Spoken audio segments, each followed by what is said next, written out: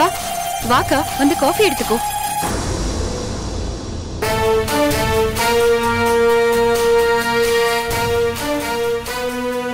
மணி 6 தான் ஆகுதா?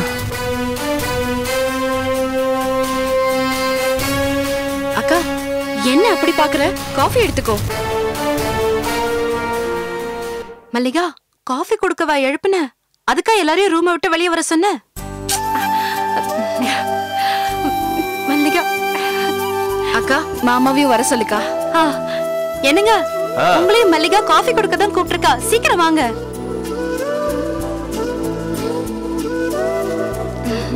விமல் விமல் சீக்கிரமா வாங்க. காஃபி கொண்டு வந்திருக்காளா? காஃபி கொடுத்து கண்டபடி பேசுவாளோ? எதுவா இருந்தாலும் சந்திச்சுதான் ஆகணும். மாமா காஃபி எடுத்துக்கோங்க. எடுத்துக்கோங்க எடுத்துக்கோங்க மாமா. என்னால இதெல்லாம் நம்பவே முடியல. புரியுது மாமா. நான் உங்க எல்லாரையும் கஷ்டப்படுத்திட்டேன்.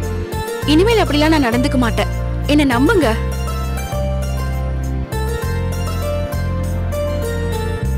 சாப்பிடுங்க மாமா. சுகர் பத்தலன்னா கேளுங்க.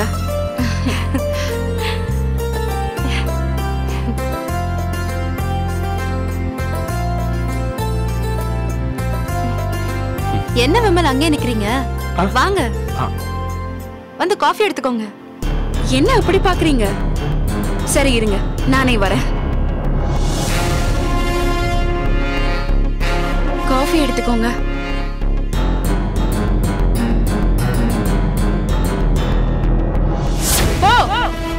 நீ வெளியில போய் பாடு. நான் இருக்கிற ரூம்ல உனக்கு இனிமேல் இடம் கிடையாது. போ வெளியில.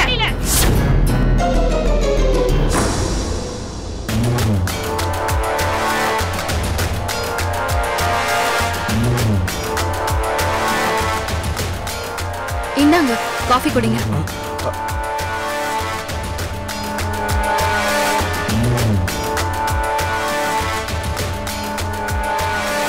காஃபியை குடிங்க. என்ன நினைப்புல அப்படியே நின்னுட்டு இருக்கீங்க?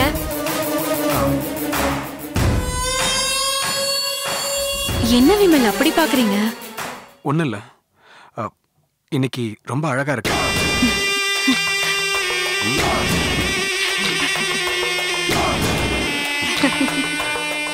நல்லா ரசிச்சுக்கோங்க.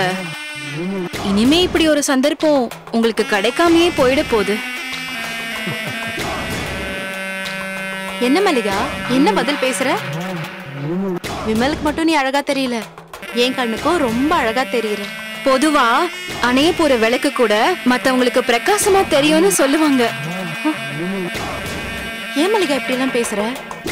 நீ இனிமே நல்லா வாழ வேண்டியவ. அதுக்கு வேண்டிய அறிகுறியா உன் முகம் பிரகாசமா இருக்கலாம் இல்லையா?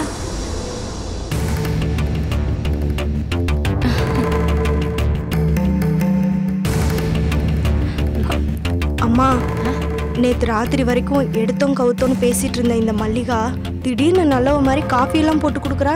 என்னால புரிஞ்சுக்கவே முடியல. ஒருவேளை காஃபில விஷத்தை கலந்து கிளந்து கொடுக்குறாளோ?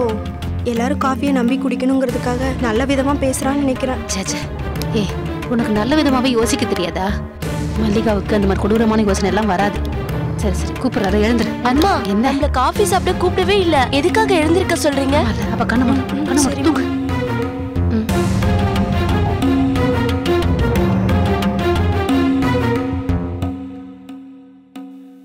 அத்த காலையில மொத ஆளா நீங்க தான் எந்திரிச்சு வருவீங்க. எல்லாருக்கும் உங்க கையால தான் காஃபி கொடுப்பீங்க. இன்னைக்கு ஏன் எந்திரிச்சு வரதுக்கு இவ்ளோ லேட்டு?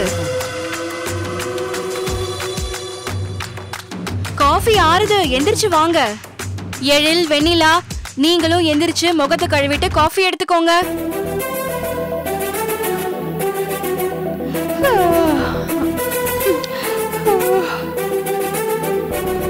வாங்க அத்த. கூப்பிடாடி எழுந்துரு. எழுந்துடி.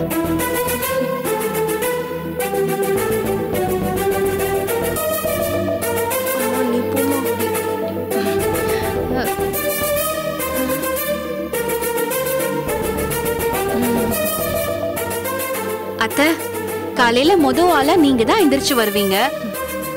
உங்ககிட்ட இருந்து காஃபி போடுற வேலையை நான் புடுங்கிட்டேனா? இன்னைக்கு ஒரு நாள் மட்டும் உங்க எல்லாருக்கும் ரெஸ்ட். சமையல் வேலையை கூட நான் தான் செய்ய போறேன். இந்தாங்க காஃபி எடுத்துக்கோங்க. இந்தாங்க அத்தை, எடுத்துக்கோங்க. இந்தா எழில், இந்தா குடிங்க.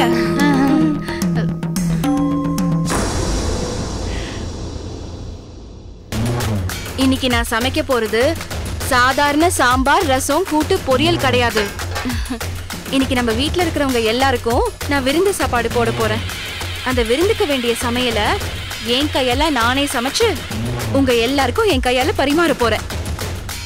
இங்க ஒரு சிட்டிகை உப்பு போடுறதுக்கு கூட உங்க யாரையும் நான் அனுமதிக்கவே மாட்டேன். மல்லிகா, கேட்க ரொம்ப சந்தோஷமா இருக்கு. இருந்தாலும் தனி ஆளா நீ எப்படியெல்லாம் கஷ்டப்படுறத பார்த்துட்டு நாங்கெல்லாம் சும்மாவா உட்காந்துட்டு இருக்க முடியும்? ஆமா, ஏன் இந்த திடீர் விருந்து? இந்த விருந்து என் அருமக்கா நீ குழந்தையோட நல்லபடியா வீட்டுக்கு வந்து சேர்ந்தல்ல, அதுக்காக தான்.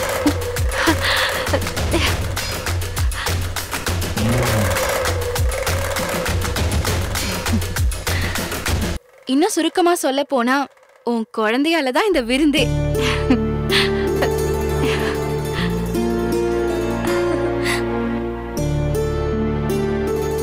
மல்லிகா எதை செஞ்சாலும் வாழ்நாள் முழுக்க நினைக்கிற மாதிரி செய்வான்னு அடிக்கடி தாமரணி சொல்லிட்டே இருப்பாங்க. குழந்தை பிறந்த வீட்டுக்கு வந்த ஞாபகார்த்தமா மல்லிகா இந்த விருந்தை வச்சு வாழ்க்கை பூரா நாங்க இந்த விருந்தை மறக்க முடியாத அளவுக்கு பண்ண போறா. சரி சரி, உங்க எல்லாருக்கும் சுடு தண்ணி போட்டு வச்சிருக்கேன். குளிச்சுட்டு துணியை மாத்திட்டு வந்து உட்காருங்க. இதுதான் இப்போதைக்கு உங்களோட வேலை. போங்க, எல்லாரும் குளியல் வேலையை கவனிங்க. நான் அண்ணனுக்கு போன் பண்ணி அண்ணியை அழைச்சிட்டு வர சொல்ல போறேன். போங்க எல்லாரும்.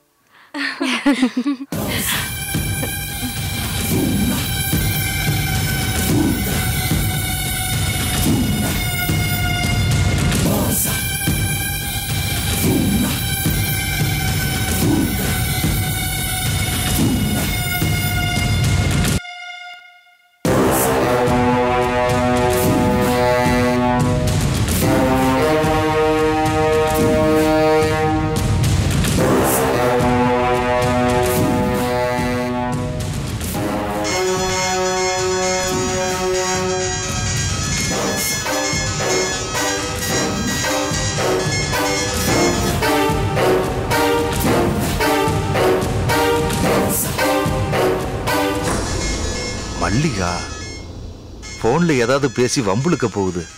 நல்லா இருந்த புள்ள என் மேல உசுரே வச்சிருந்துச்சு. அண்ணன் என்னன்னு வாய் நிறைய கூப்பிட்டுக்கிட்டு என் கண்ணாசையே பார்த்துக்கிட்டு இருந்தவ. என் தங்கச்சிங்கள்ல 2 பேர்ல ஒரு புள்ள எல்லார்கிட்டையும் வம்புழுக்கிற மாதிரி என்கிட்டயும் வம்புழுக்க பாக்குது.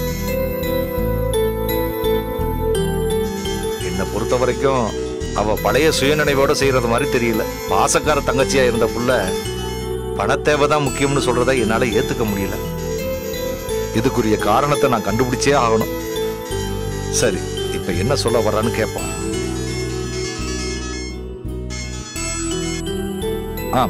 மல்லிகா, என்னென்ன ரொம்ப நேரமா ரிங் போயிட்டு இருந்தது? நான் ஏதாவது வம்பிழுக்க போறேன்னு பயந்துட்டு போன் எடுக்காம இருந்துட்டியா? என்னப்பா நீ அடிச்சாலும் உதைச்சாலும் ஏன் தங்கச்சி தானே. இத பாரு மல்லிகா, நீ என்னதான் அடிச்சாலும் ஏத்துக்கிறவன் தான் உங்க அண்ணன். எந்த காலத்திலயும் அண்ணன் உன்னை தப்பா நினைக்க மாட்டப்பா. உனக்கு ஒரு சிக்கல்னா முதல்ல அண்ணன் தானே வந்து நிப்ப. அண்ணன், இத நீ சொல்லிதான் நான் தெரிஞ்சுக்கணுமா? நானும் எதுலயும் உன்னை தள்ளி வைக்க மாட்டேன்னு. இப்ப கூட தாமரைக்கு குழந்தை பிறந்திருக்குல்ல, அதை கொண்டாடணும்னு முடிவு செஞ்சுதான் இன்னைக்கு விருந்துக்கு ஏற்பாடு பண்ணிருக்கேன். மல்லிகா, கேக்குறதுக்கு ரொம்ப சந்தோஷமா இருக்குப்பா. பாத்தியா, இது கூட அண்ணனுக்கு தோணவே இல்ல. சரிப்பா, விருந்துக்கு அண்ணன் ஏதாவது உதவி பண்ணணுமா சொல்லு. எந்த உதவியும் நீ செய்ய வேணானே. அண்ணி அழைச்சிட்டு உடனே நீ புறப்பட்டு கைய வீசிட்டு வந்து சேர்ந்தா போதும். மத்த எல்லாத்தையும் நானே பாத்துக்கிறேன். மல்லிகா, இந்த விஷயத்தை கேள்விப்பட்ட உடனே தாமரை ரொம்ப சந்தோஷப்பட்டிருக்குமே. எனக்கே நீ போன் பண்ணி சொல்றதை கேட்டு ஆகாயத்திலே பறக்கிற மாதிரி இருக்கு. சரிப்பா, நான் உடனே உங்க அண்ணியை கூட்டிட்டு கிளம்பி வந்துடுறேன். அண்ணா, நான் அறுசுவையோட விருந்து தயார் பண்றேன்னு. நான் கொடுக்கிற விருந்து காலகாலத்துக்கும் பேசப்படுற விருந்தா இருக்கும். சரி, நான் சமையலை கவனிக்கணும், நீ கிளம்பி வா. உடனே கிளம்பி வரப்பா. சரிண்ணா, நான் வச்சிடுறேன். சரிம்மா.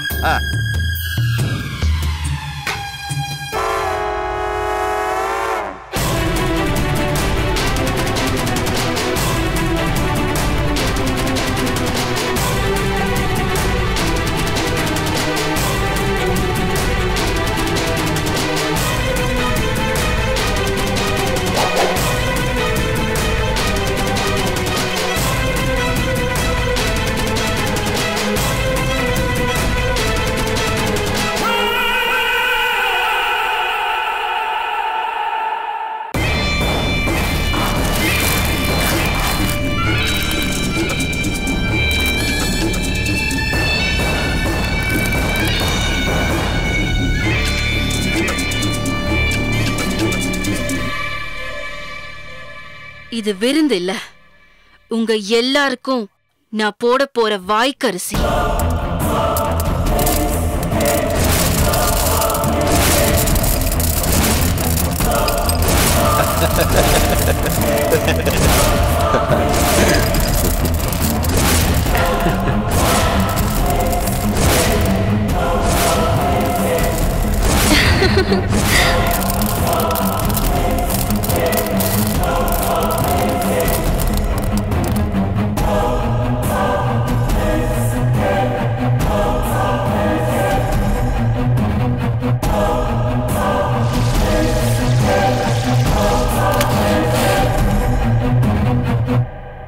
வச்சிட்டேன்.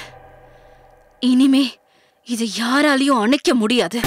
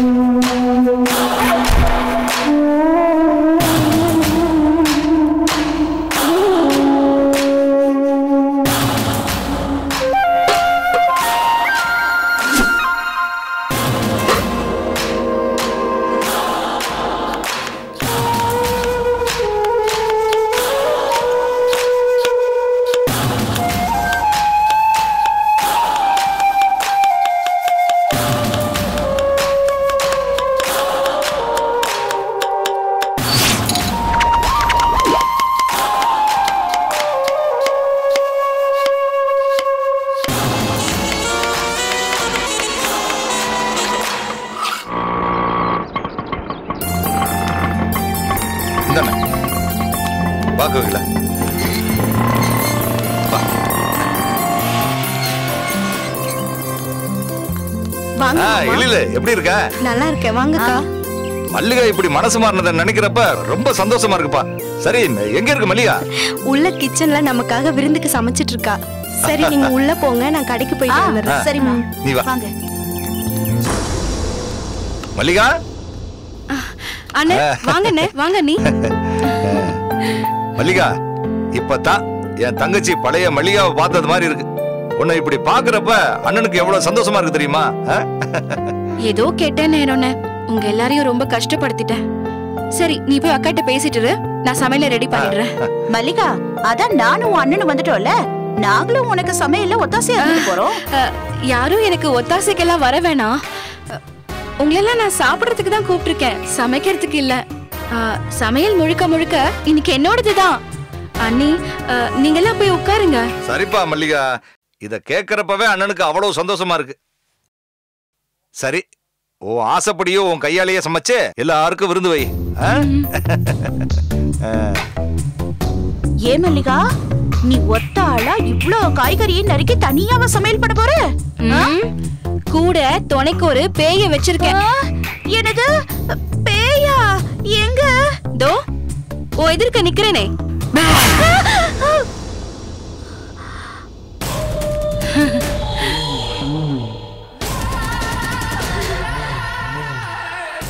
போ மல்லிகா, இந்த தமாஷ்தா உன்கிட்ட எனக்கு ரொம்ப பிடிச்சதே. அப்புறம் என்ன, வந்தோமா பார்த்தோமா சாப்பிட்டோமான்னு போய் சேர வேண்டியதானே? என்ன மல்லிகா, இன்னைக்கு நீ ஒரு மார்க்கமாவே இருக்க, என்ன விஷயம்? இல்ல, இந்த குடும்பத்தையே பழி வாங்கணும்னு சொல்லிட்டு இருந்தவ நீ, இப்ப என்னடானா எல்லாரையும் உட்கார வச்சு விருந்து பரிமாறணுங்கிற? என்ன இந்த திடீர் மாற்றம்? எல்லாருக்கும் டைம் முடிய போகுது, அதுக்கு தான் இந்த விருந்து. உங்களுக்கும் டைம் அவுட், நீங்க கிளம்புங்க.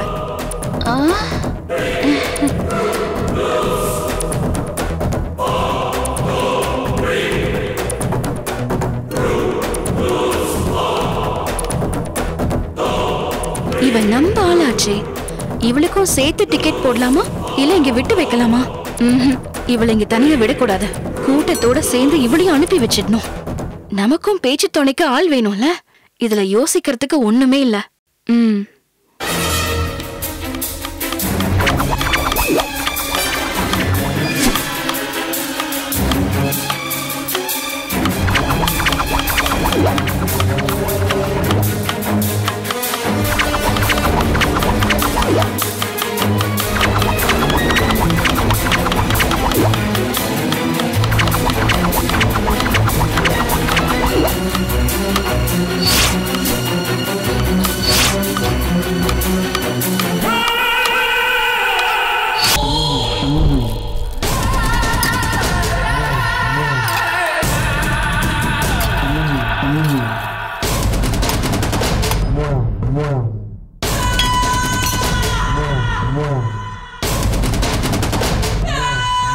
இப்படி இத்தனை வகை காய்கறி எல்லாம் போட்டு ஏன் கல்யாணத்துக்கு கூட விருந்து வைக்கல. ஆனா நான் உங்க எல்லாருக்கும் வைக்க வேண்டியத எந்த குறையும் இல்லாம வைக்கிறேன்.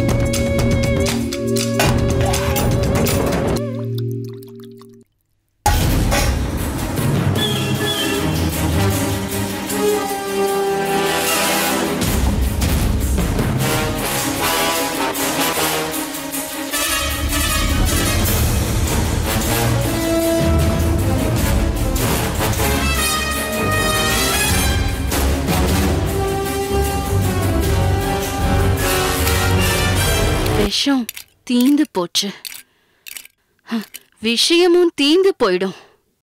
இந்த வேலை இவ்ளோ ஈஸியா நடக்கும்னு நான் கொஞ்சம் கூட எதிர்பார்க்கல. இததான் எதிர்பாராததுன்னு சொல்வாங்களோ? நீங்க எல்லாரும் சாப்பிட வேண்டியதுதான், சாக வேண்டியதுதான்.